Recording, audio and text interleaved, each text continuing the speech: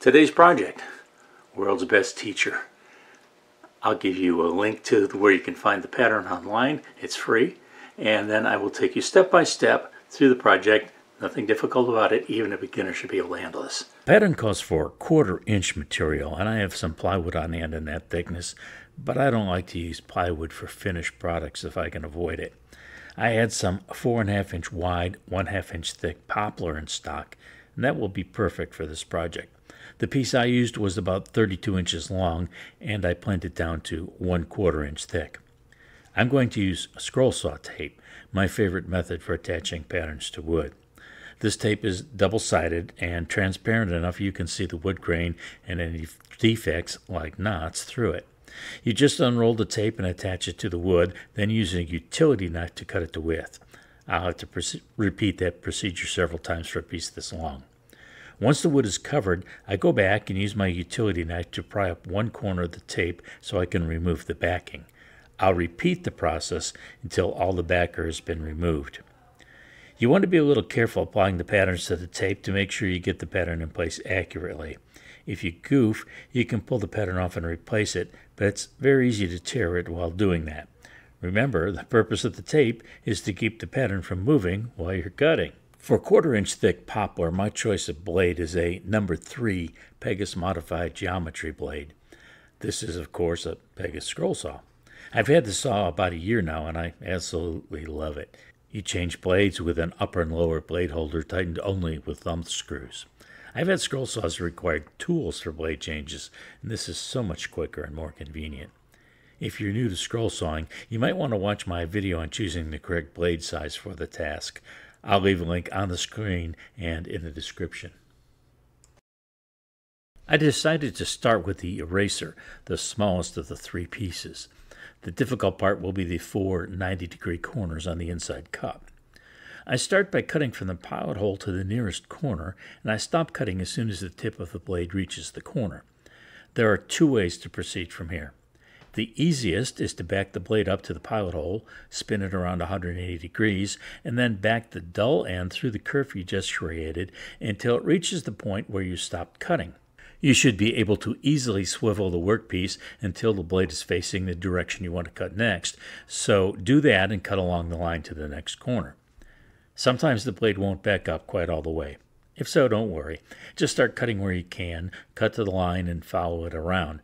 Once you've completed the cut, you can remove the waste piece and clean up the cut to any parts you weren't able to reach before. Once you've got around to the second corner, you'll have to use the second method for corner making. Cut until you reach the corner, then stop and back the workpiece up just a tiny bit so the blade is no longer cutting. The curve the blade just created will give you enough room to swivel the workpiece 90 degrees to the new direction you need to cut.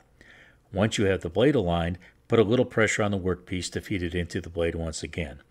Every time you get to a corner, just follow the same procedure. The outside cut for the eraser shape is about as easy as it gets. I always like to start outside cuts either at a corner or an angle or when I can, and that option was available here. There were a couple of sharp turns, but they were no more difficult than the interior cuts already made. I cut all the way around the perimeter, and when I approached the 90-degree turn at the top, I just kept going to the edge of the workpiece. This way, rather than having to make a 90-degree turn, I was able to start at the edge and make a cut straight across the end. I always try to think and plan ahead to make every cut in the simplest way possible. The top half of the pencil seemed like the next logical part to cut. The pattern for this was too big to fit on one page, so I taped the back half containing the eraser to the pencil front part before I attached the pattern to the wood. As usual, I drilled pilot holes and made the interior cuts first. The detail that made this cut a little bit tricky was its length. When you're making the long cuts down the side, a good amount of the board is hanging out over the front edge of the scroll saw table. I started at the front part of the pencil and cut from the pilot hole to the nearest corner. I made the corners in the most direct manner by easing off on the blade when I reached the corner, swiveling the workpiece until it was facing in the direction I wanted to cut next, then feeding the wood into the blade once again. Those little sawtooth shapes are cut in the same manner as corners. The middle section of the pencil had 2 long sides. Now, the scroll saw is great for cutting curves and making sharp turns to cut angles. However, cutting long straight lines is not one of its strengths. You'll need to be careful to follow the line as closely as possible, and if you start to drift, work your way back. Any drifting will be more noticeable while the pattern is still in place, and likely not stand out at all once the pattern is removed. You can always go back and clean up the cut with a file or sandpaper later if need be. The long outside of the pencil can very easily be touched up if you have a belt sander or a disc sander. I have both, and I'll usually use the large disc sander to touch up edges to make sure they are straight, 90 degrees to the surfaces, and to remove any saw marks or burning.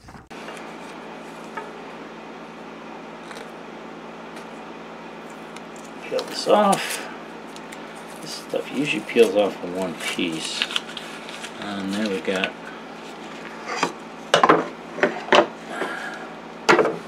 now we got this and the extra little eraser that's going to go on top. Almost a perfect match. Just a tad off, but that's okay. We can do a little sanding there. Now we're going to do the hard part. Usually I do the interior first. I think that's what I'll do here. It doesn't matter what order you cut the letters in, but I usually work in the way you'd read them, starting at the top left, then going left to right. The same rules apply to making turns as before, but I have one practice that I do differently when I'm cutting letters. Rather than cut on the line, I try to cut so the blade is just touching the inside of the line. This is because letters are generally spaced close together, and if you aren't careful, you can end up with the cutouts from two letters touching each other. An overlap like that will look bad at best and end up ruining a project at worst. Depending on the type of projects you make most, cutting letters may or may not be a skill you need to develop. But the skills are essentially the same as you'll need for making intricate interior cuts. This is a project where the ability to quickly move the blade from one pilot hole to the next is a big factor in how long it will take to complete the project. Those changes are quick and easy on the Pega scroll saw because the arm holds in place in the upper position while you maneuver the workpiece. Then it takes just a quick turn of the wrist to tighten the blade in the upper blade holder, and you're ready to start the next cut. I've got the letters cut out, and it's time to make the outside cut for this layer of the sign. The point of the arrow was the logical place to start cutting, so that's what I did. Once again, there are long, straight cuts, not the forte of the scroll saw. Still, this piece is going to be glued to another, and then some sanding will almost certainly be needed. I'll use the disc sander for that. I peeled off the pattern, and this time it came off nicely, except for one tiny piece in the middle of the letter D. I placed the middle layer on top, then the small top layer at one end that represents the eraser. I should have looked at the clock when I started, but I didn't. Even so, I think the cutting time was less than an hour. The next steps will be to paint those black accents on the middle layer and to paint the eraser some shade of pink. Then I'll glue the three pieces together and give the sign some sort of protective finish. This glue up is about as simple and easy as it gets. You have the bottom layer with World's Best Teacher cut from it, the middle layer, the pencil shape with black trim, and the top layer for the eraser shape. I like to use white glue for most projects because it dries clear. I buy it in gallon jugs because it's cheaper that way than refill small and medium-sized bottles from the gallon jug.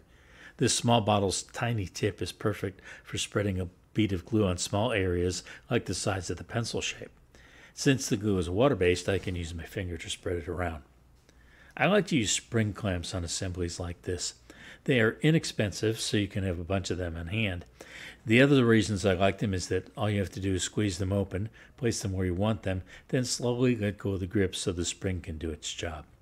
I stay away from F-clamps if I can use these spring clamps, because when you tighten an F-clamp, the pad that holds down the wood turns, and that can cause one or more of the parts to move. The move may or may not be noticeable at the time, but when the glue dries, it's too late, and you're left with parts that may not align perfectly. I put a clamp on the tip of the pencil, then spread them along the sides. Since these pieces were only 1/4 inch thick, I was still able to use spring clamps on the eraser section, which was a total of 3/4 of an inch thick. I'll probably leave the clamps on overnight because it's getting late and I won't have time to get back to this project until tomorrow. Here's the completed World's Best Teacher sign. As I mentioned at the beginning, there was nothing difficult about it, and a beginner should be able to make this if they just take their time cutting the letters. I appreciate and will respond to every comment. Please subscribe and hit the notification bell if you haven't already done so. This will help you by letting you know the next time I release a video, and it helps me to grow the channel. If you can't wait until then, the YouTube algorithm is displaying its suggestion for another video of mine to watch, which has already been recorded and released. I'll see you there.